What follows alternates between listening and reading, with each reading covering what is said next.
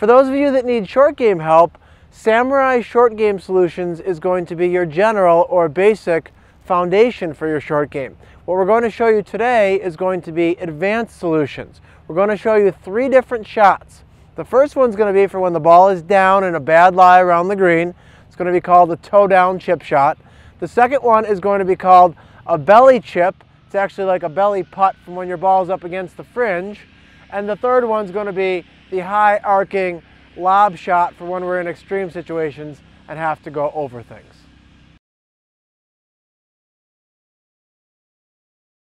All right, what we're going to show you first is what we're going to call the toe down chip. It is for when you have a bad lie. As you can see here, the golf ball is sitting down in the grass. It's actually in a hole next to the green here. So what we're going to do is show you what to do when you have that bad lie.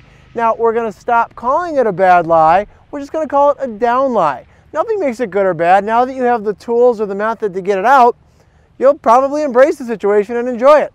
So we're just going to call them from now on up lies and down lies. So this is when you have a down lie in a hole or with a ton of grass around the golf ball. You can do this. All you're going to do very simply is take the golf club and raise it so that you have the toe of the club much more on the ground and the heel is up. If you look down here, I can stick my finger under the heel. That's where we want it. So we're going to stick the toe up. The toe is down, the heel is up. And this club shaft is at about, I'd say almost 80 degrees. This would be 90 degrees straight up. It's at about almost 80 degrees.